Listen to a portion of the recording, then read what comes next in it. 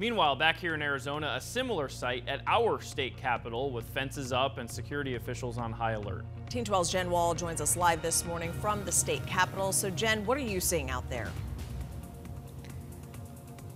Yeah, good morning to you guys. So just hours away here from President-elect Joe Biden being elected, or being sworn in rather, as our nation's next president. And this is a day state capitals across the U.S. have been preparing for when it comes to security, just like ours right here in Phoenix. Now, although protests here locally have been quiet so far, we did see that violence earlier this month back at the U.S. Capitol. And here at home in Phoenix, you can see there is security very tight surrounding our state capitol. You have the fences up that have been here all week long. You cannot cross the street from here to where we are to the capitol, and these fences surround the entire building. We've also seen DPS vehicles driving on throughout the week, just protecting the area, all because of those attempts to storm the U.S. Capitol by President Trump supporters earlier this month. They've been prompting the warnings from the FBI saying armed protests are being planned in all 50 states leading up to today. But again,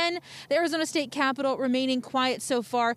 Just had a small group of Trump supporters showing up over the weekend, and of course, that was all very calm. The governor's office as well telling us that they've ramped up security through today and will be ready for anything if it does happen. But again, guys, we are expecting things to stay calm as it is right now. For now, we're live in Phoenix. Jen Wahl, Today in AZ.